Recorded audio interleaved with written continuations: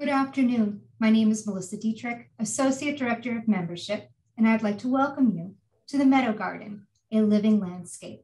It is my pleasure to introduce you to our presenter, Lea Johnson, Ph.D., Associate Director of Land Stewardship and Ecology.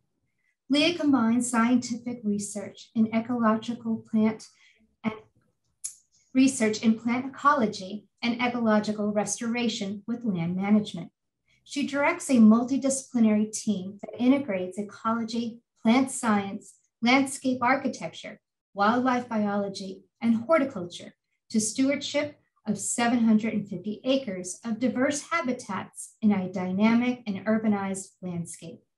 Under her direction, the Land Stewardship and Ecology program conducts long-term ecological research in forests, wetlands, riparian corridors, meadows, and agricultural lands, as well as develops and tests best practices in land stewardship. And they manage more than 100 acres of public-facing native meadows and forests, highlighting the beauty and value of native plants. Today's recorded presentation and resource information will be emailed to all attendees. At the end of Lea can answer your questions.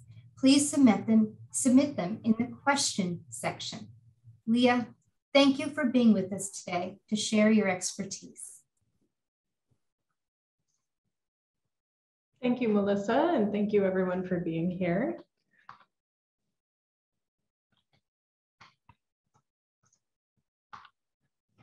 So as Melissa mentioned, I lead the Land Stewardship and Ecology program here at Longwood Gardens, where we conduct ecological research supporting our adaptive land management. We develop, test, and communicate innovative land stewardship practices, engage in education and engagement, like what we're doing today. And we coordinate and collaborate to address large-scale challenges. I do not do this by myself. I have a wonderful team of people here at Longwood, including my awesome staff and our many wonderful students and volunteers who help us accomplish all of this work. Many people are not aware that Longwood Gardens proper is at the heart of more than 1,000 acres of land, about 2/3 of which is in natural areas of different kinds. We have about an equal amount of forest and meadow, over 200 acres of each. We have reforestation plantings, we have streams and wetlands, and agricultural fields as well.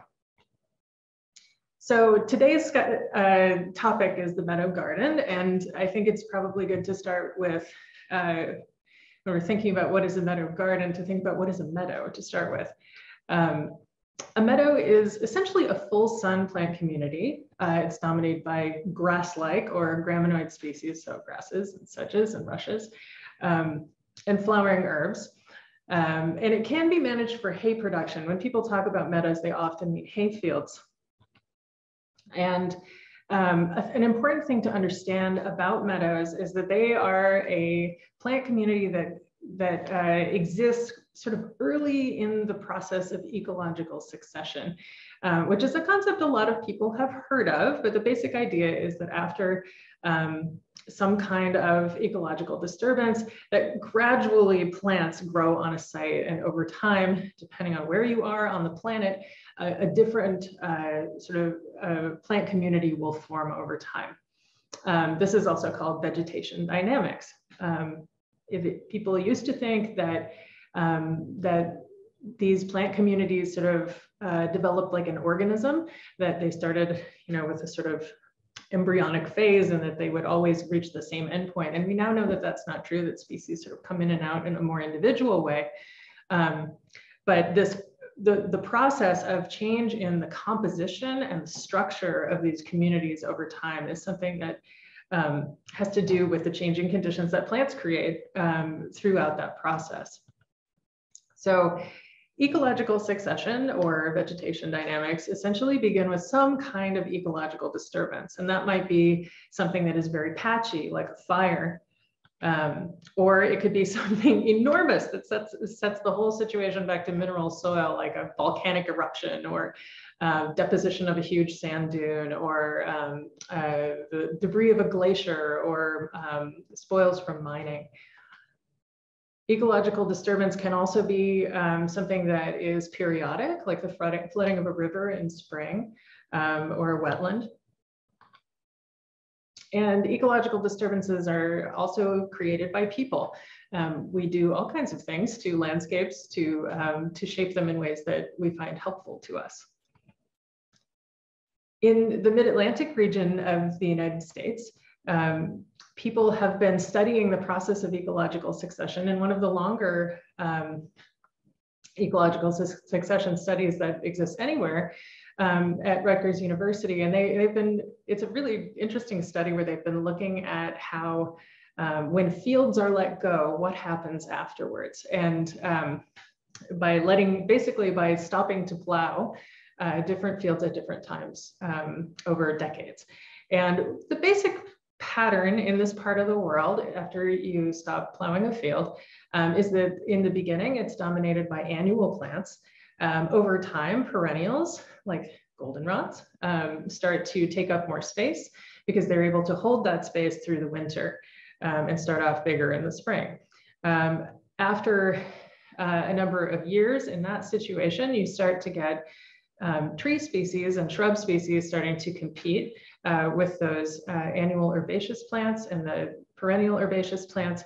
And they eventually, over time, shade out those sun-loving plants, grow taller than them, basically. Trees win, where it's wet enough and moist enough and there's enough soil for trees to win.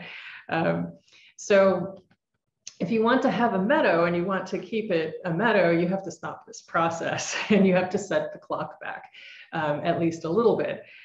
So that you can continue to have space for those sun-loving plants. And meadows have become increasingly rare in the region with the abandonment and transformation of agricultural areas into other land uses. So meadows, and in this point in time, although they were much more abundant during the more heavy agricultural period in the eastern United States, have now become a place that is sort of a refuge for meadow species. Naturally occurring meadows require some kind of ecological disturbance, and that could be something like in the eastern U.S. that might be very large windstorms, or one of the sources of that, as well as periodic fire. These are often ephemeral or short-term, short-lived landscapes. And they occur as patches often, and they also can persist in places with extreme conditions. So places with very dry soils, or which often lead to frequent fire, high altitude environments, places where it's very cold, like up a tree line in a high alpine situation, frequently flooded places, and places with really unusual soils, like unusual soil chemistry, like a serpentine barren, or extremely rocky locations. So we've talked about what a meadow is. So then what is a meadow garden? I think of a meadow garden as a meadow that is tended for both biodiversity and beauty. And it's a place where ecology intersects with and interacts with horticulture and landscape design, which I think is a very exciting place for things to meet. The history of meadow gardens is like the top subject of a whole other talk maybe, but you could go back to the landscape gardening movement in England in the 18th century. In more recent time, there have been a number of influential designers and plant developers and nursery people who have led the interest in using native plants and using meadow plants as well. And there's an interesting interplay between Europe and the US, and there was a popularization of North American meadow plants in Europe that is part of this whole conversation. And there are a number of thinkers who have led this sort of increasing aesthetic appreciation of meadows as a landscape design form. So Longwood's Meadow Garden has an interesting history. It's part of a living landscape that has been shaped over time. It reflects relationships between people and nature over that time. In the 40s, the landscape surrounding Longwood Gardens was primarily agricultural, and up to that point, following the European colonization process and the transformation of the previous forest, it was covered in agricultural land. And you can see sort of, I don't know if my pointer would be obvious, perhaps. Up in this area here is where the Meadow Garden is now, kind of in the center top of the picture. And you can see that there are remnants of forest, including what is now our forest walk. In the 60s, the area that is now the Meadow Garden was a mixture of crop fields, hay fields, it was previously all pasture. So you can see from this photo that it's not especially diverse in plants, although if you looked at it really closely, you would probably find some diversity, but it's dominated by European cool season grasses, which are good for cow forage.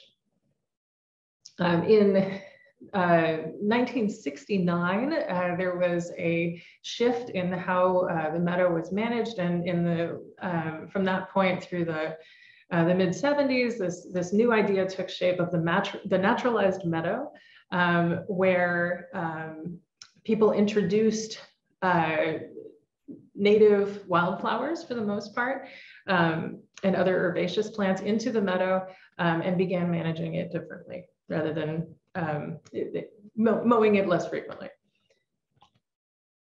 In 1989, buffer plantings began up along the northern part of the meadow, which is the thing that looks a bit like a snake coming in from the left.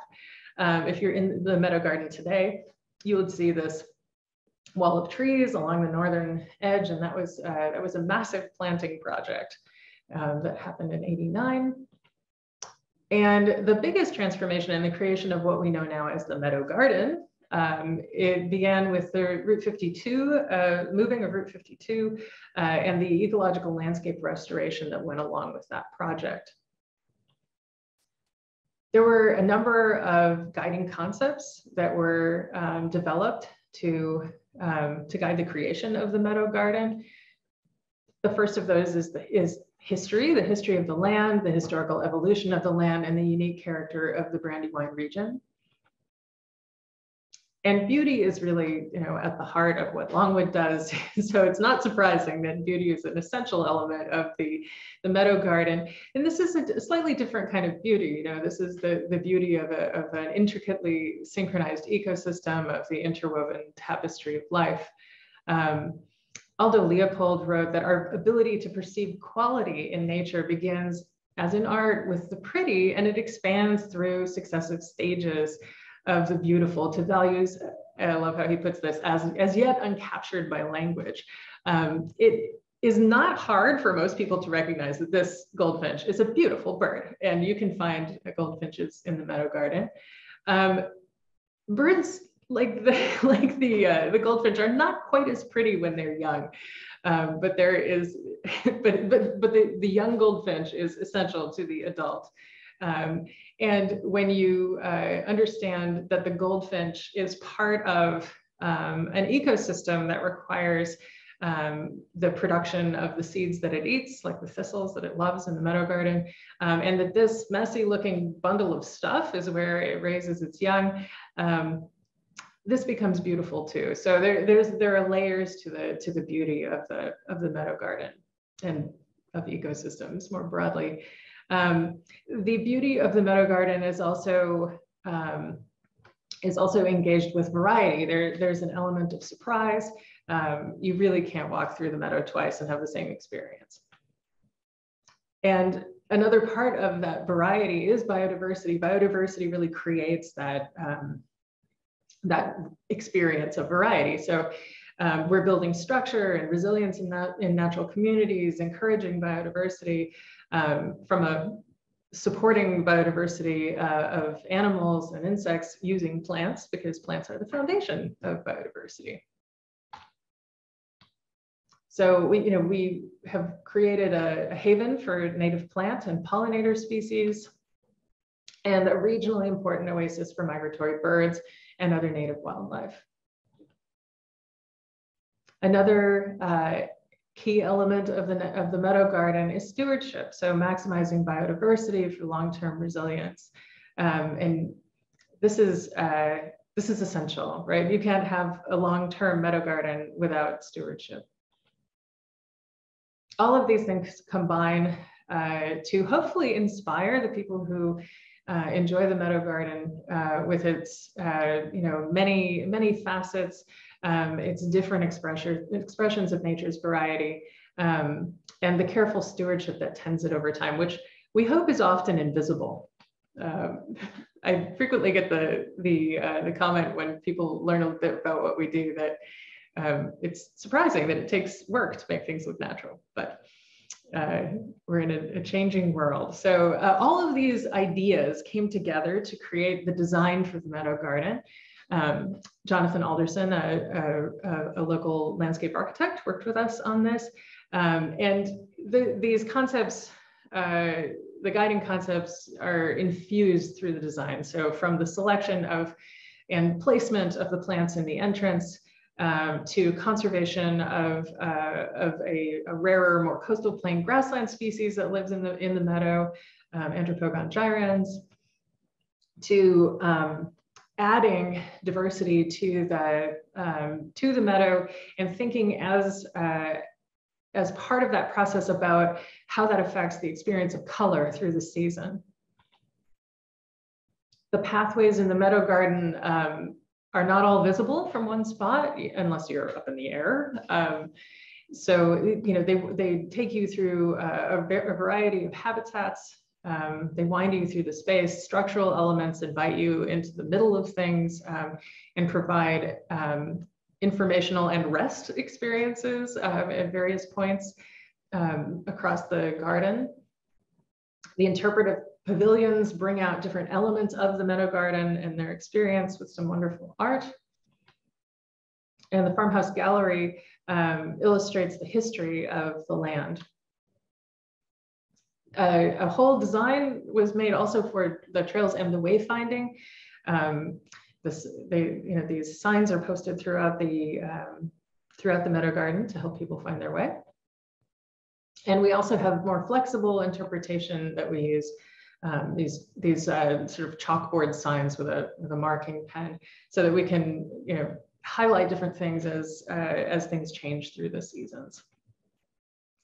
So to create the Meadow Garden involved taking a hayfield with very low species diversity of non-native grasses and replacing that, as well as the terraforming that went on as part of the Route 52 project. So the landform actually changed in some areas because of the road being built. So that reshaping of the landscaping and then drill seeding with native seed. A cool piece of technology that was used for this is a Truax drill seeder, which mixes up the seeds of native plants while it's seeding, which is really important because otherwise the tiny little seeds all go out first and then the big seeds go out last. And you would get like stripes of plants rather than a mixture of things, so that plants can basically figure out where they're going to do best across the landscape. In addition to seeding, over the course of the initial establishment and then refinement of that, about 170,000 plugs were installed to both highlight, with color, different species in different places, and also to increase diversity. There are some plugs getting ready to go in the ground. And this is just the first year. Rudbeckia comes up really well, often in the first couple of years after seeding a brand new meadow.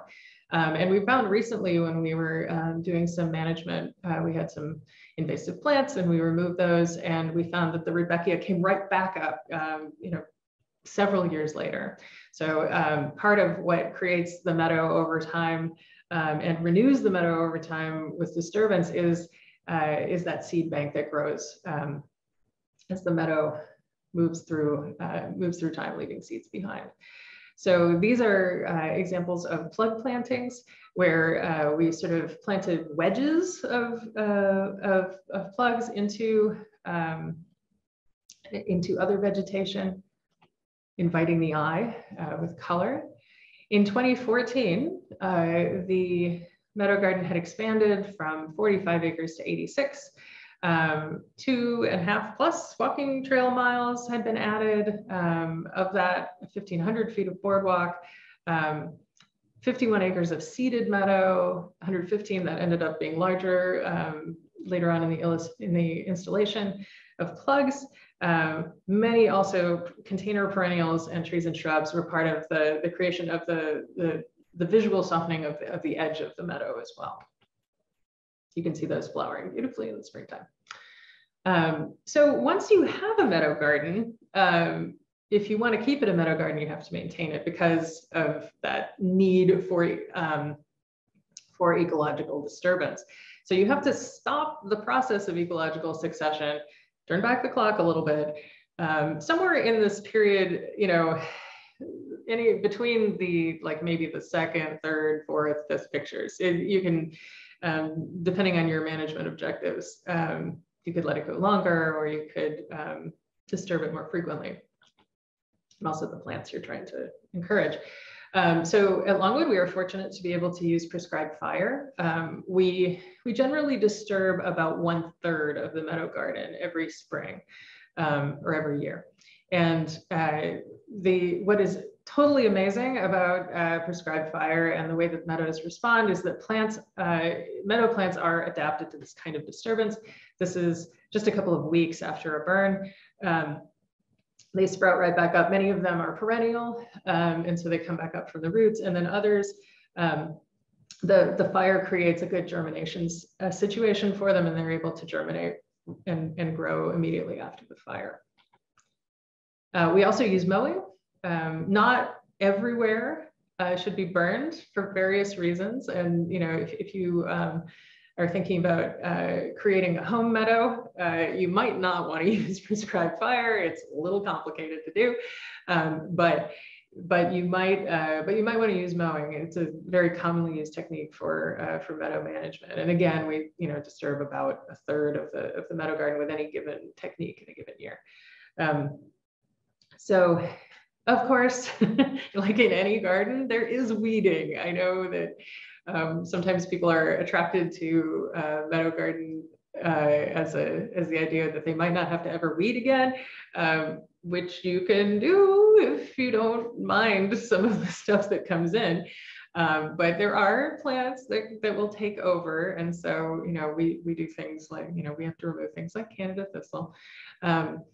But there are in general the input of time is less than in other types of gardens that are more tightly controlled. Home meadow gardening is something a lot of people are interested in. I find this very exciting. I think there are a lot of applications of meadow gardening and use of native sun-loving plants in the home environment. So this is a way to bring biodiversity home, to support native meadow plants and pollinators right in your yard. And it's a way to minimize your lawn area in your mowing, and also your energy use associated with those and use of other products. It's also a way to maximize support for biodiversity, and it also really adds an element of surprise throughout the season. So more wild systems are just full of surprises, which is something I really love. And then the texture of meadows can be really interesting right through the winter as well. And you can select your plants for that also. Meadows can happen on a lot of different scales. You can use meadow plants as landscape accents or in sidewalk strips. This is one that I found in Portland, Oregon last summer. Pots and containers, window boxes. You can really use meadow plants in a lot of different contexts, as long as you've got sun. The meadow plants generally do not like shade. So you can do meadow gardening just about anywhere. Most, many places have native meadow types or grassland types. And so, and also, you know, thinking in a North American context, many species have very large ranges. Many meadow species are found across much of the country. So they might be native in meadows across large areas of the country as well, which helps for being able to find plant material. Some favorites that people enjoy, the Rudbeckia that I was talking about, there are other Rudbeckia species in addition to Hirta. Indian grass, Ergastrum nutans, echinacea species, little blue stem, the mountain mints, there are also a few different ones of those. Cardinal flower, these are all showy. They have different attributes that are, you know, some are good for pollinators, some add texture. These are some very popular plants. There are a bunch of online resources in the resource guide that we made for this talk, and those basically are a collection of how to get started kind of resources, and then how to source plants. Some of my favorite things in this list include the Lea Johnson Wildflower Center's Plant Finder tool and their plant lists. Those are really great. If you haven't explored that website, there's a lot of good stuff in there. You can find lots of information about native species. And then there are other guides here to finding, you know, just how do we begin? So with that, I'm happy to answer your questions. Thank you, Lea. That was great.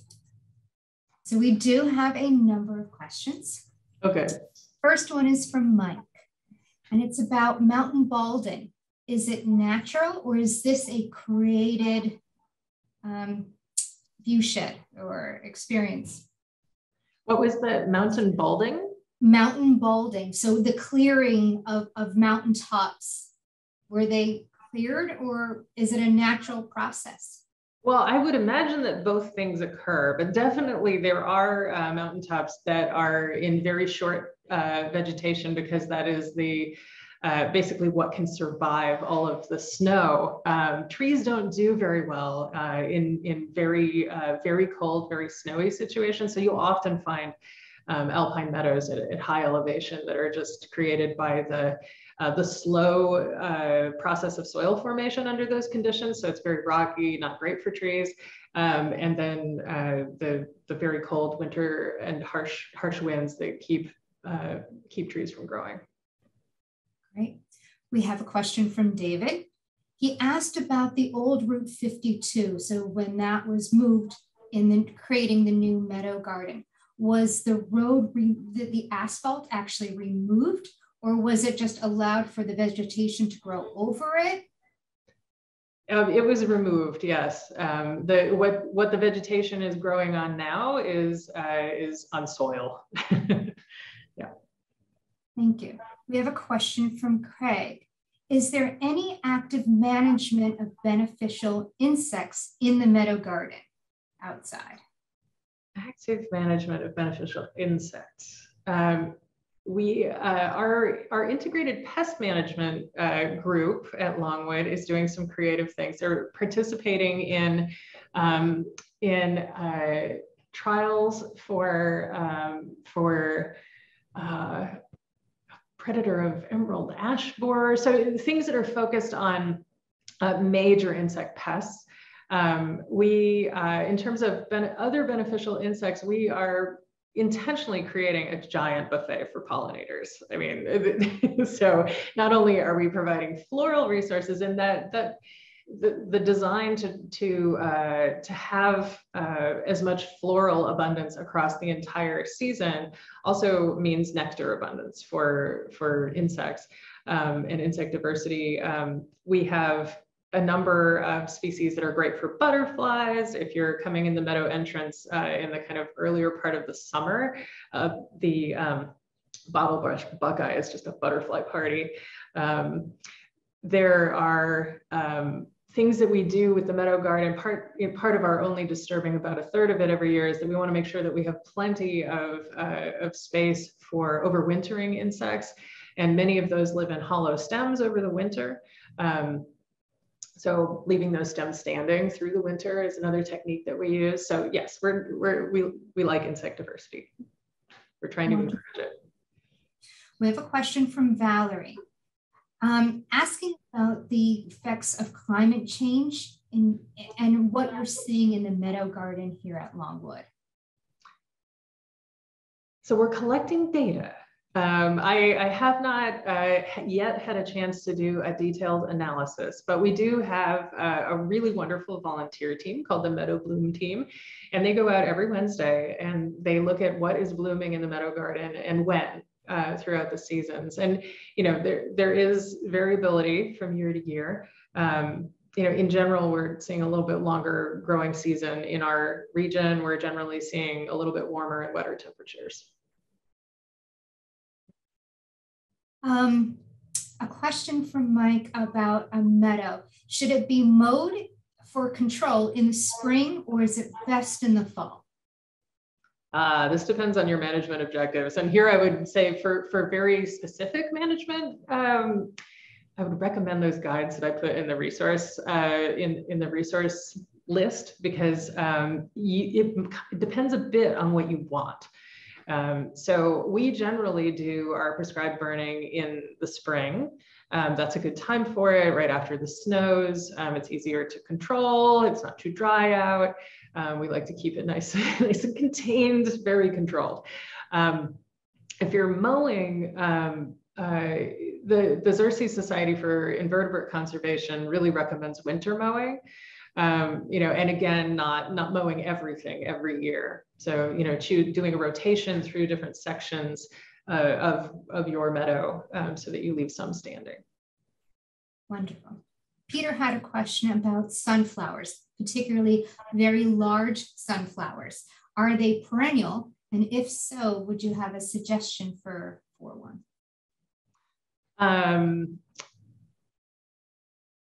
It depends on the species, whether or not they're perennial. Many of them are, though. And I particularly enjoy our ridiculously large Silphium perfoliatum, which is, you know, like 12 feet tall. It's called cup plant because the leaves are fused at the stem and water collects there. But they're just enormous and jubilant. One of my favorites. Wonderful. Caroline asked about what is the difference between a meadow and a prairie? Oh, that's another good question, right? What is a meadow? What's a prairie? What's a grassland? These words do get used somewhat interchangeably. There are different kinds of prairie. Many of the species in the meadow garden are tallgrass prairie plants, and there is historic evidence that that grasslands related to the sort of central tallgrass prairies did used to extend into Pennsylvania more. So we use many species from that sort of ecological palette. I'm originally from New Mexico, where shortgrass prairie, with a whole different species composition, is the prairie that is dominant there. Meadows are often wetter. You know, so you know, you might find them, it just depends on sort of who's talking, but prairies can have very specific definitions. So, you know, depending on the type of prairie, it tends to be more of like a defined community, and meadow tends to be used a little bit more loosely. Beautiful. Lea, you mentioned that the resource guide, the resource information, that will be actually sent to all attendees as well as this recording. So you can rewatch it and review the information that you have curated for us. Another question, what are the most common plants that you have to weed out of the meadow? Yes, the weeding. So a meadow, as this sort of open, early successional habitat, tends to be, you know, like we were talking about in succession, there are annuals, there are perennials. Most of the species that show up early in succession are dispersed either by wind or by birds, which is how they travel to many different places. There is definitely overlap between the physiological characteristics and the sort of ecological traits of weeds and meadow plants. So it is an environment in which species that produce a lot of seed and grow quickly can do well. So we definitely have a mix. Luckily, lots of our native plants are very good at holding space.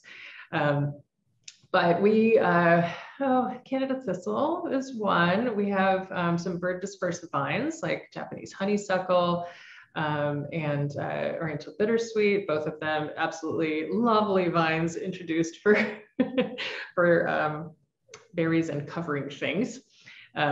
So there are, those are two, then some of the big ones. We get some multiflora rose, also bird dispersed.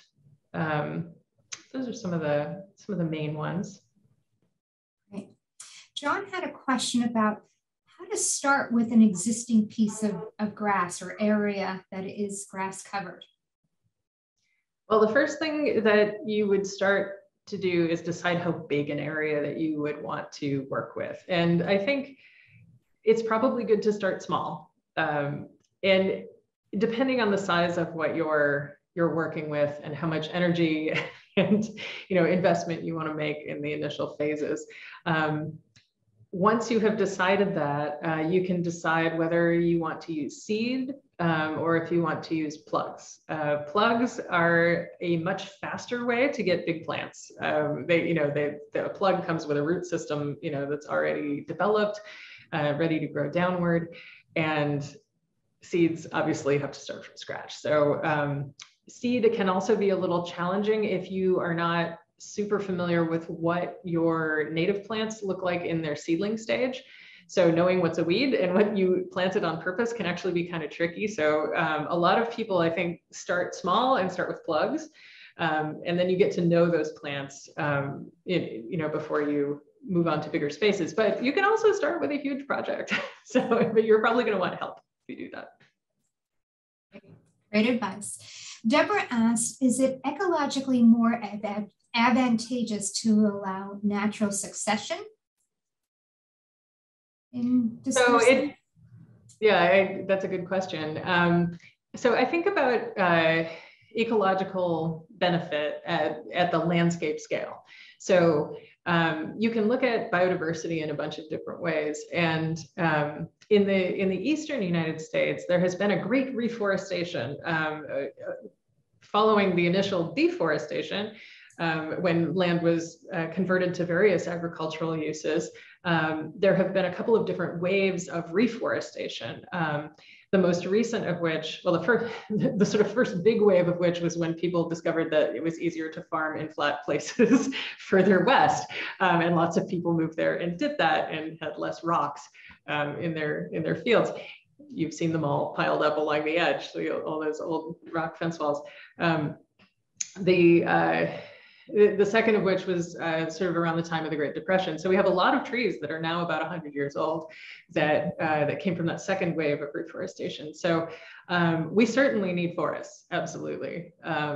Meadows and grassland habitats are greatly reduced from what they were 100 years ago. So meadows are valuable in the big picture landscape context by offering space for migratory birds that rely on seeds of these plants and fruits of these plants, and birds that nest on the ground in grassy areas.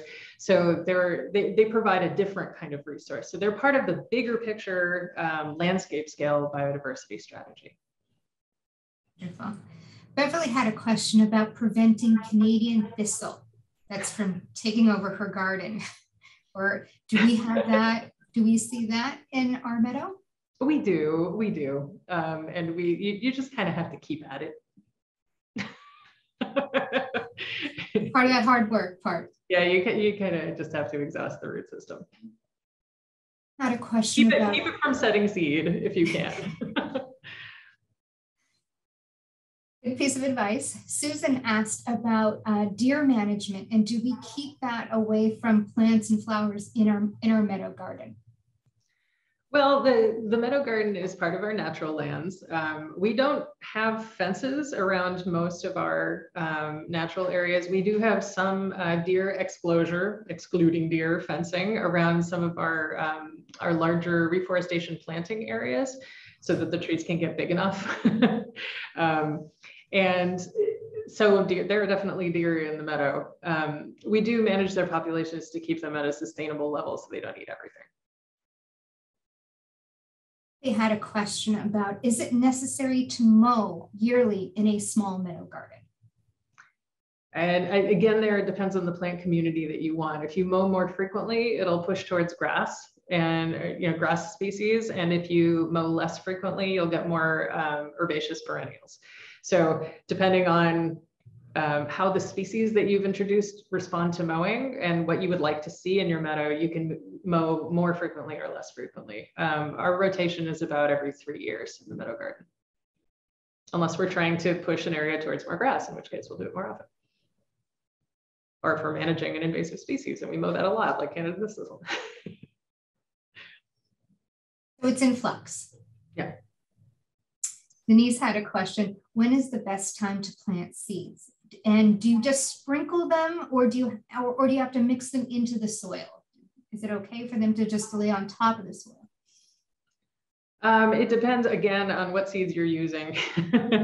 But springtime is a good time for many seeds. It depends on, again, I would go with, look at the mix that you want for your situation. There's a seed company in the list of resources that has a lot of really good information about seeding.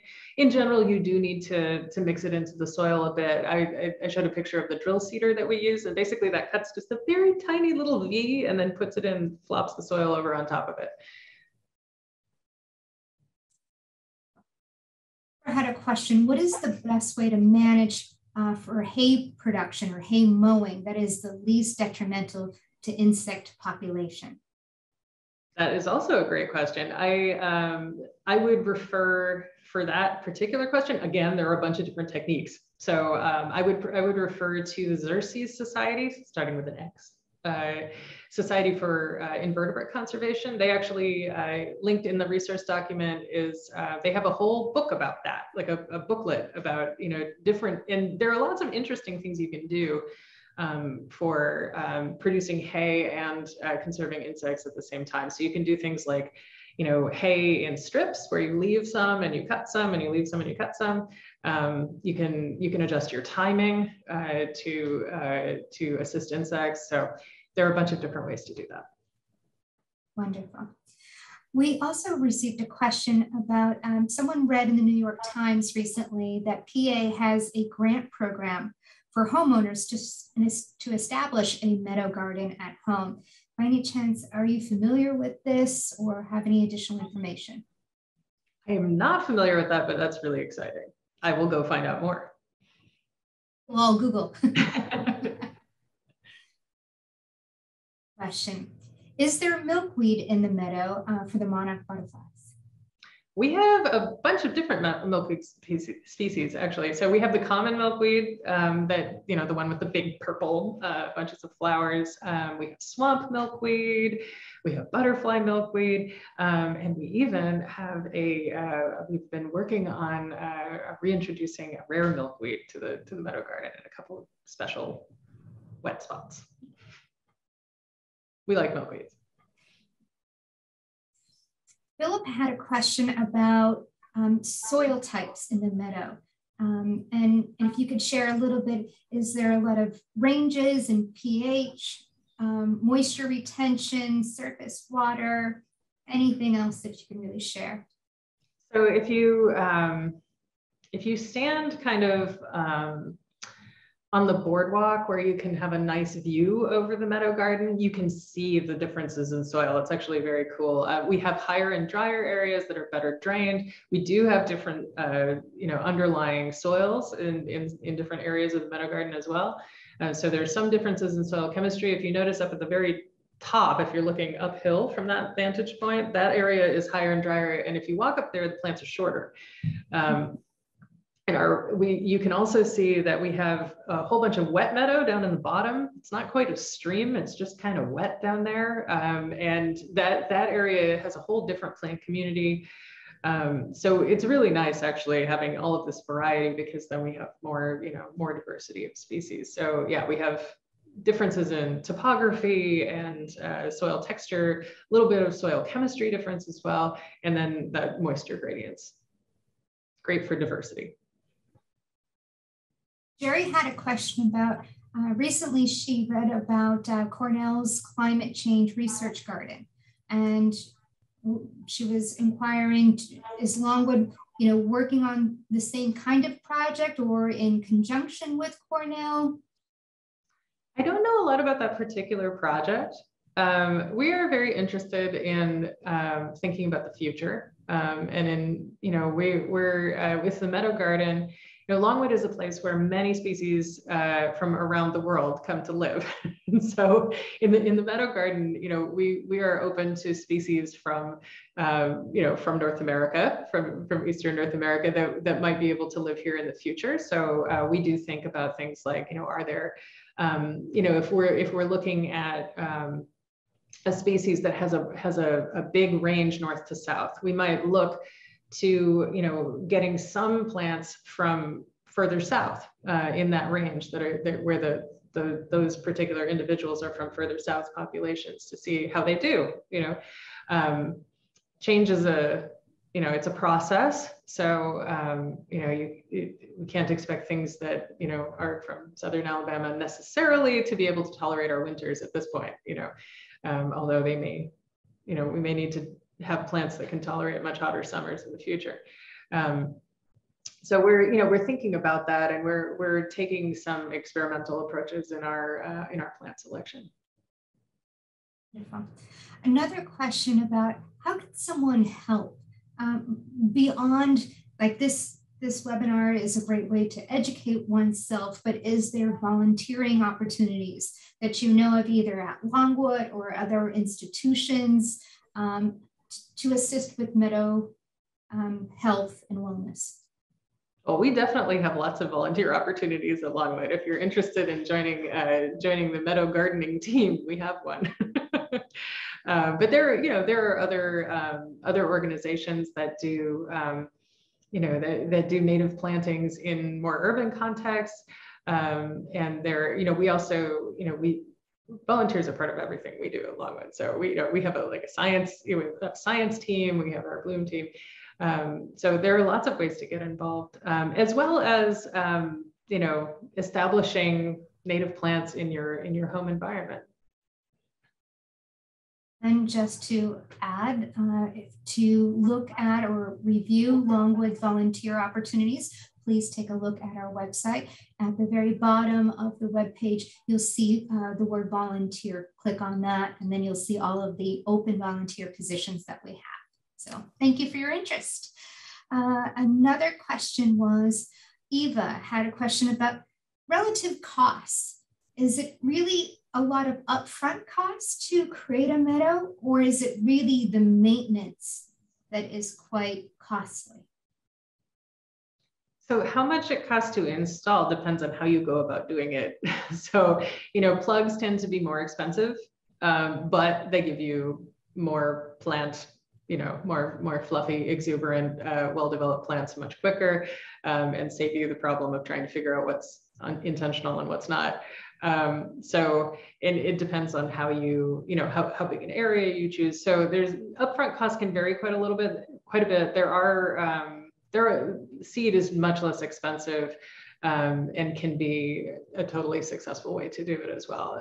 In terms of maintenance, in general, this type of habitat is less expensive than other types of, per unit area things you might do in a home landscape. But it does require some vigilance. So it depends on whether you do that yourself or if you get some help. And in general, the inputs would be lower in terms of, because you don't need to put gas in your lawnmower, or I guess you might need one. But mowing a meadow takes a little bit more of a robust mower also. Doris asked a question about the wildlife in the meadow. Other than birds and deer that you mentioned, what else have you seen out in our meadow?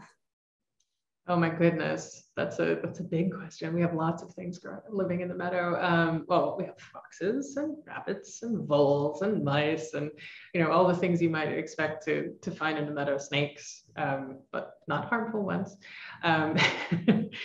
tiny ones. We have an amazing array of insect life.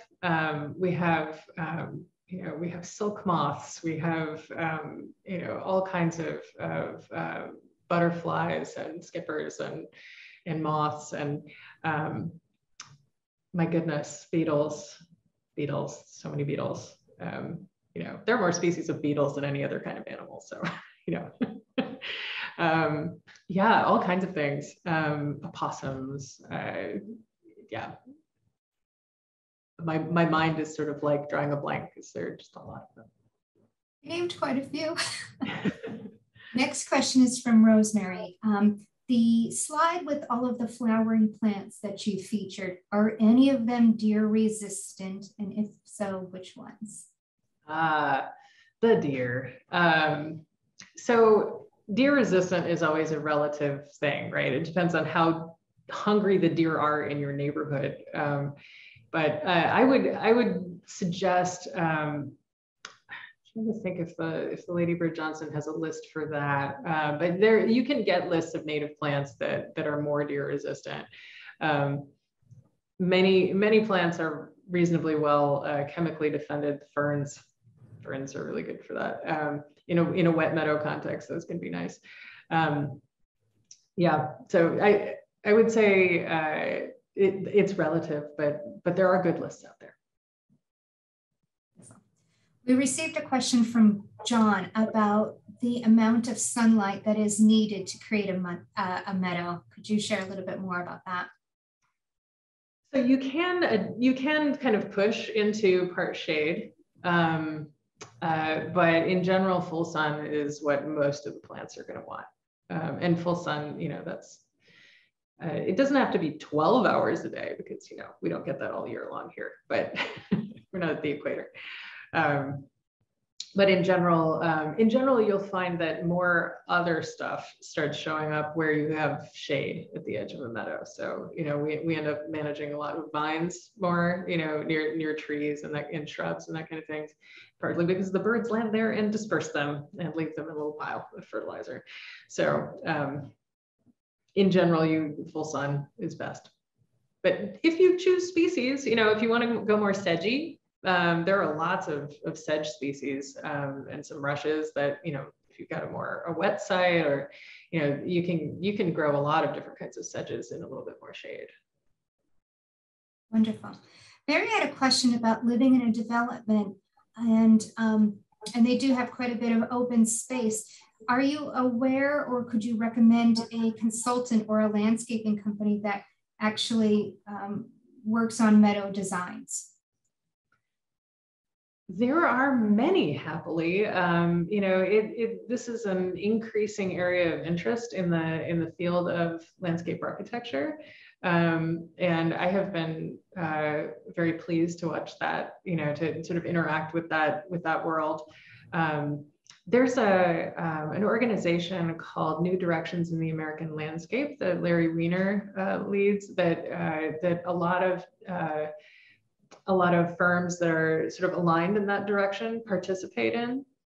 There's also the Ecological Landscaping Alliance, Ecological Landscape Alliance is more of a professional trade group that contains, that attracts and has many members that are firms that do that kind of work. So those might be two good places to look for people in your area that might be suitable. Wonderful. Nadine had a question about beehives. Do we have bees in the meadow? We do have some beehives. They're not directly on the meadow. They're on another meadow, or not on the Meadow Garden. They're in another meadow. We have a lot of native bees in the Meadow Garden. So native bees tend to be more solitary. Like, you know, like I was saying, they live in like hollow stems, they live in little holes in the ground, they live in old wood. So we have a lot of native bee diversity. We've been working with a grad student at University of Delaware to start getting a handle on what all the species are that we have. Wonderful. Lee had a question about controlling invasive species, such as Japanese Stalingrad, as well as Japanese hops in heavily meadow area. Any suggestion? I like really long gloves for Japanese hops. It's got horrible prickles all over it. Sleeves, long gloves, and it's not that bad to pull. We have some wonderful volunteers who help us, you know, and we have a team. But you know, our people to area ratio is actually not huge, you know. So it is possible to manage these things. I really recommend for invasive species management, you can look up individual species. State extension services and Penn State in particular have some really wonderful detailed resources that can help you figure out what the options are that you might want to use, because people have different preferences for what methods they want to use in their home. Julia commented that she really enjoyed seeing that chart of color by plantings by month. So Julia, you will be receiving this recorded presentation, so you will be able to see that, that slide again and look at it a little bit closely. And we're coming up to, we'll do 2 more questions. In every season, including fall, a good time to visit Longwood Meadow Garden. So is your favorite season to visit the fall, or is there another time that you would recommend visiting the meadow? All the time. I would say, you know, each season is different. So in winter, I love the meadow because, you know, it's great to just get out in the sun when the sun comes out, you know, and walk in the sun, and the texture of all the plants is just really beautiful. I really like it after a snow. The way that the snow falls on all that texture is just also really beautiful. And we have a bunch of winterberry down in the bottom in the sort of stream corridor down there that looks very nice. The spring is maybe a little quieter than, you know, in the spring, I tend to go into the forest and look at the spring ephemeral wildflowers.